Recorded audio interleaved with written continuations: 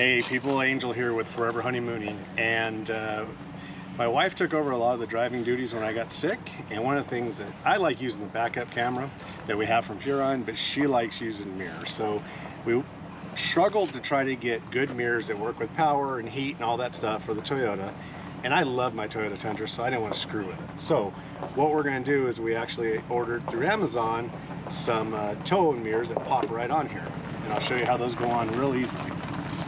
It's what you're doing, making me feel like I'm falling. And when you're moving, I can hear my calling. There's no one else here that I see but you. It's what you're doing that's making me feel like I'm falling. Yeah, I'm falling in love.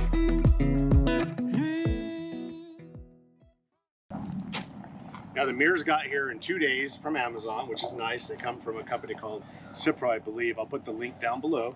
And there's not much to it. You get the IKEA style directions. You get 2 mirrors. And you basically the wedge that you put in there. And it seems pretty easy to put in. We'll see how easy it is. And then we'll also kind of give you a review of how well they work.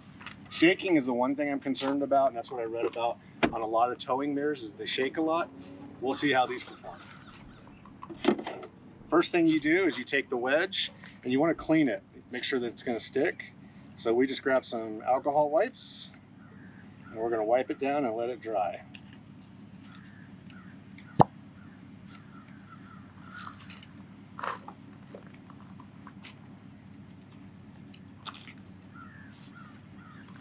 Once this dries, we want to take, this is basically like a soft fabric to keep it from scratching the mirror that came with the truck.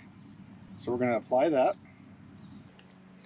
So we're going to pull this off and line it up and place it inside here.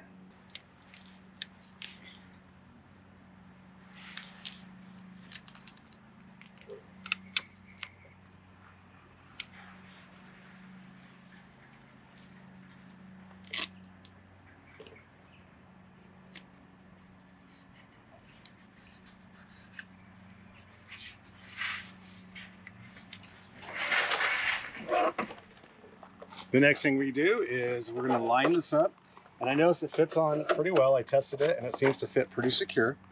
So the next thing I'm going to do then is, now in the picture it shows you putting this on first and then the wedge, but that's not going to work. It's going to hit the A-frame on the truck.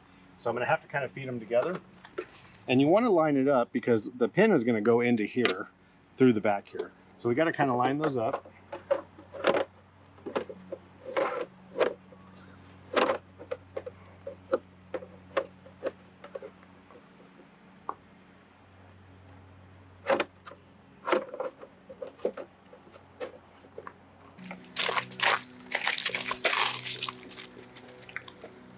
You may have to play with it just a little bit. And then we're going to place this inside.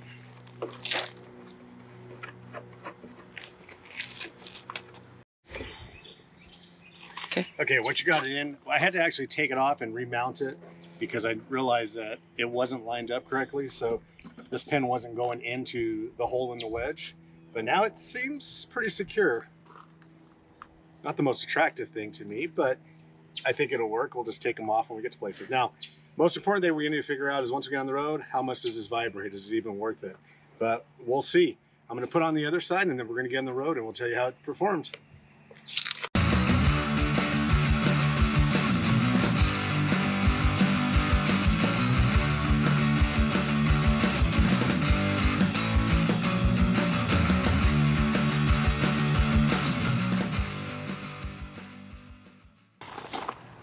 Seemed like it's on there, so we're gonna find out how it works. And overall this took me 10 minutes, 15 minutes to put on, including setting up the camera and doing all that, so they're really easy to put on.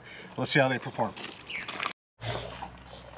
Now the first test is gonna be right here at 5 miles an hour in the campground and seeing very little to no vibration so far, so far so good. And she can see close to the rear of the trailer.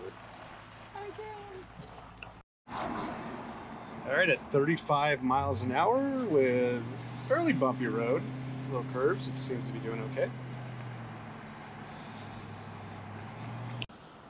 All right, so it's been, what, about a year since we installed these things, and they work great. 35,000 miles on them. We've gone through winds of 40, 45 miles an hour at least. 2 tropical storms. I mean, we've put them to the test, and they still work great. We didn't really have much vibration on them. I know there were some concerns initially. We had seen some reviews that discussed a lot of vibration, but maybe they just didn't have them installed right. Or maybe it was a different type, different model of vehicle, because we've taken them off-roading and they didn't really vibrate or move any more than the actual mirror itself. So I would give it a 2 thumbs up for sure. Absolutely. I mean, we've done some serious off-roading in them. Never a problem. You know, and I talked about taking them off. Never did. Just left them on. We got kind of used to the look, and I liked having that extra area. So I will admit, and I don't do this often, she was right. They're good mirrors. I would recommend you get them. And this way it doesn't require a major transition to your truck. We hope you enjoyed this video, and we hope it helped you to make a decision to not only add mirrors, but understand how easy it really is to do it. If you liked the video, of course, do us a favor, hit that like button below. And if you want to follow Forever Honeymooning, if you hit the subscribe button and hit the little bell for notifications, every time we post a new video, you'll be the first to know. So get out there, enjoy the adventure, and be safe on the road.